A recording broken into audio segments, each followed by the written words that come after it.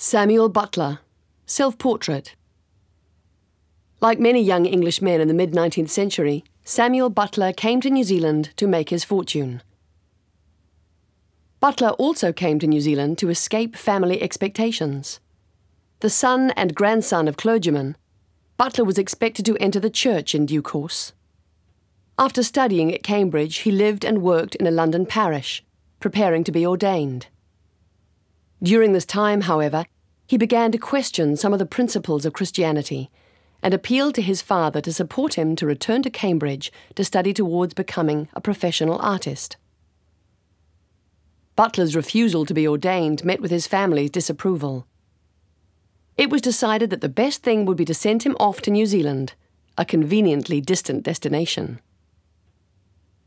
In a letter home, Butler bluntly stated that the only reason people emigrated to New Zealand was to make money.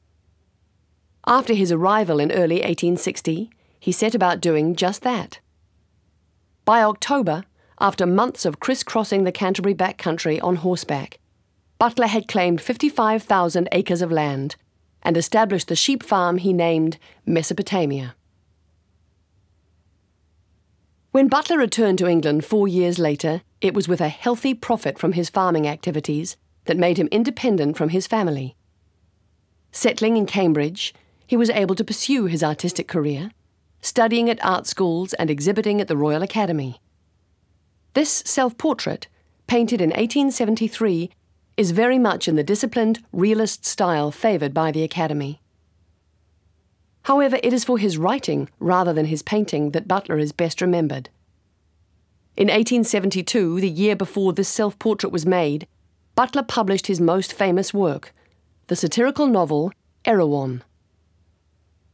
Erewhon tells the tale of a traveller in a faraway land who encounters an upside-down society where sickness is punishable and crime and illness. The church is mocked and machines are banned for fear they will one day supersede humans.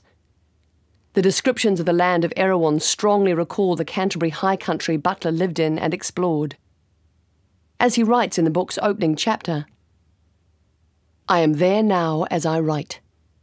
I fancy that I can see the downs, the huts, the plain, and the riverbed, that torrent pathway of desolation with its distant roar of waters. Oh, wonderful, wonderful!